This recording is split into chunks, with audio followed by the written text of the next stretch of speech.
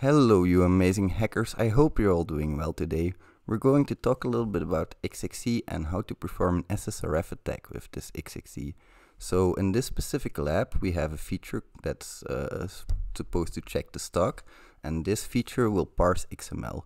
Now if you guys have seen my previous video, you will probably know that XML is often vulnerable to XXE because it's an overlooked function of XML and it's really useful for hackers like us.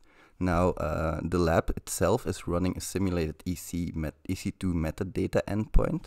When we go and look at the description from AWS about these endpoints, we can view some information. We can see that there is data on this endpoint that might be useful to us.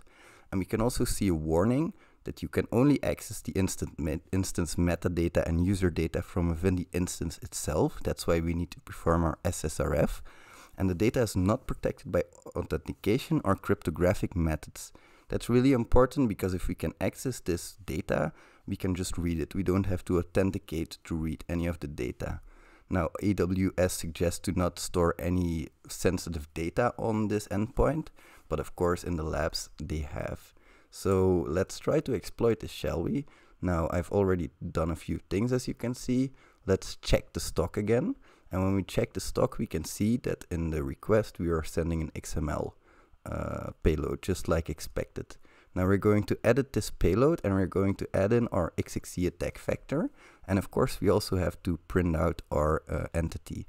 So we're going to replace the product ID with our entity and XXE point comma, there we go. And we're going to send this, excuse me.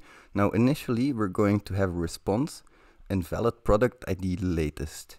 This latest is just a response from the EC2 endpoint, and it's telling us that we need to go to the latest folder. So we're going to adjust our XXE attack vector, and we're going to include this folder like expected.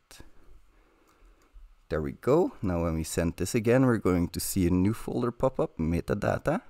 That's because we're not in the correct folder yet, of course. So we're going to do this recursively until we've uncovered the correct one. Now I know from experience that it's the admin folder in metadata and EAM, sorry, but I'm just going to go through the process like you guys would. There we go. Slash metadata slash, ooh, did something wrong there. EAM, there we go. Resend it. We're going to have a new response, security credentials. Going to edit this and resend it again. Now as you can see, this is a lot of just recursive editing and resending. There we go, got a new response, admin, and we're finally almost there. Our last request slash admin, sorry for the pop-up guys. There we go.